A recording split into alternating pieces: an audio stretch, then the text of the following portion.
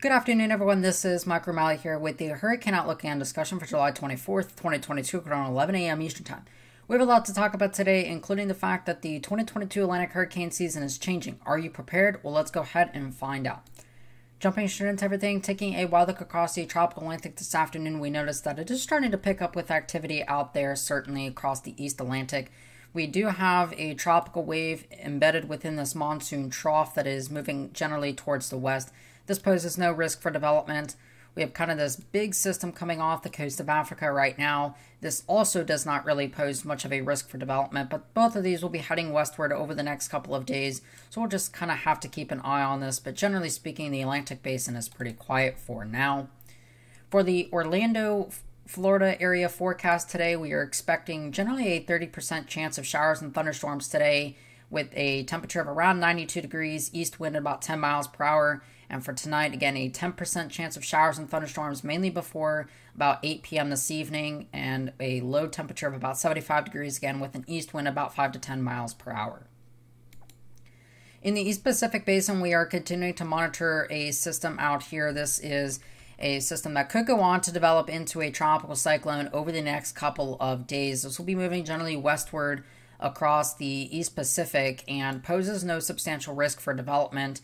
No substantial risk for impacts to land, rather, as this will be moving away from land at this particular point.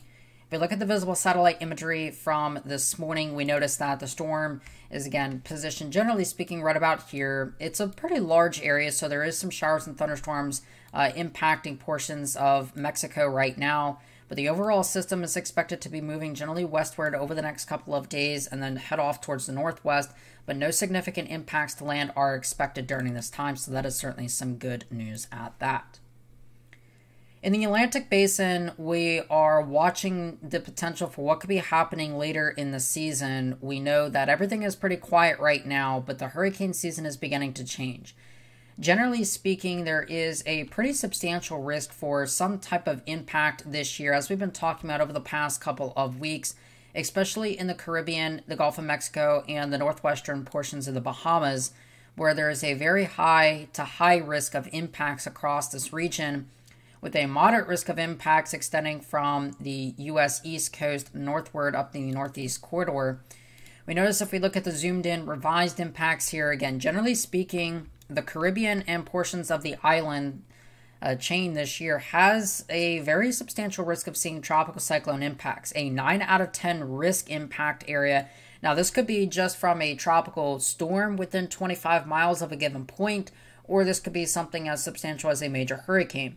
Now, obviously, when we're talking about major hurricanes, that chance decreases significantly. But obviously, a tropical storm could cause some very substantial impacts. So this doesn't necessarily say that there's going to be devastation, obviously. That's something we don't want to see. But this basically gives an idea that there is a 9 out of 10 chance of seeing a tropical storm within 25 miles of a given point within this very high risk area. And then, of course, the corresponding values in a given area indicate your chance of seeing a tropical storm within 25 miles of a given point. So obviously, the island chain all the way up through portions of Mexico and Florida have a 9 out of 10 risk of seeing a tropical cyclone within 25 miles of a given point. Now, obviously, for Texas, Louisiana, and portions of the Gulf Coast, that risk varies anywhere between 7 to 8 out of 10, and then even South Carolina, 8 out of 10 chance, with then chances decreasing as you get further north within that moderate risk zone. So there is still some potential that we could see, impacts as far north really as Massachusetts even this year, with a 5 out of 10 risk of seeing a tropical cyclone within 25 miles of a given point there. So it is certainly something to kind of keep in mind. But again, evaluate your risk area and prepare now rather than wait to prepare when it's too late. Always some good news and advice there. So in the Atlantic Basin, what will we be expecting over the next couple of weeks? Well, we can kind of look at some of the ensemble forecasts here. This is the European Ensemble Control Forecast, the 200 millibar velocity potential anomaly. So just a big fancy way of saying, well, at 39,000 feet, we either got rising or sinking air. And these corresponding values here in the shades of blue, teal, and green, that's upward air. upward moving air, and in the oranges and reds, that's suppressed air, downward moving air, and not allowing for tropical cyclone formation. So basically right now, this is July 23rd, and as you go basically down here in the chart, you get longer range in time. So this goes up to August 7th. We notice that in the Atlantic Basin, again, we're kind of right now in a pretty decent phase where we've got some upward moving air. And that's why we see that in the satellite imagery, we notice that there actually is some upward moving air over Africa and the Atlantic Basin. So that corresponds pretty nicely. And then as we progress forward with time, we will have some sinking air in the basin over, especially the East Pacific, which is certainly good. But then all that upward moving air goes over phases 2 and 3. And we can kind of see this in a different diagram here.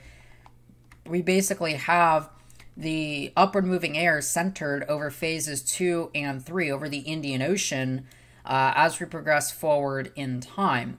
And what this basically indicates to me is we're going to be seeing a very favorable pattern, at least in the air, basically within the interseasonal variability, we'll have a pretty favorable setup. The problem is going to be the dry air. We notice that if we go back to that satellite imagery, notice how much dry air there is around the Atlantic right now. And that's going to remain the problem for at least the next several of weeks, as we are still not yet into the pattern which favors significant tropical development, especially in the East Atlantic for now.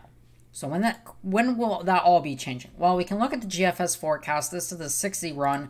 We'll actually look at the relative humidity in the atmosphere and kind of just see what we're looking at here. So again, we notice that right now there is some moisture out there in the deep tropics, and this is generally a result of these tropical waves that come off and kind of seed the environment, but they don't really last long in all this dry air.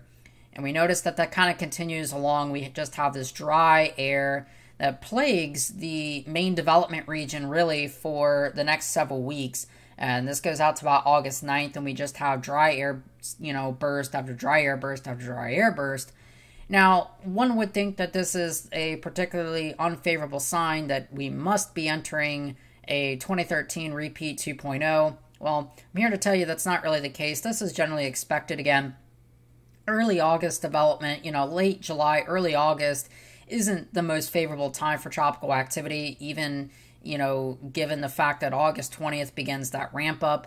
But again, September 10th is our peak in the Atlantic Basin, not August 10th. So again, if we start to see signs that after August 20th we're not getting development, that's going to start to raise my alarm bell a little bit more for a repeat like that.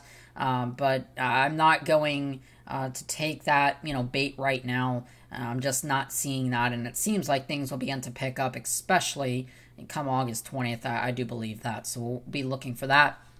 And we can kind of further see this in the European ensembles. Again, this is the mean sea level pressure anomaly, so departures from average. We notice that the Atlantic Basin as a whole remains pretty much with below normal pressure anomalies. They do quickly peak up for, just maybe a day or two, but then they quickly go back to being below average.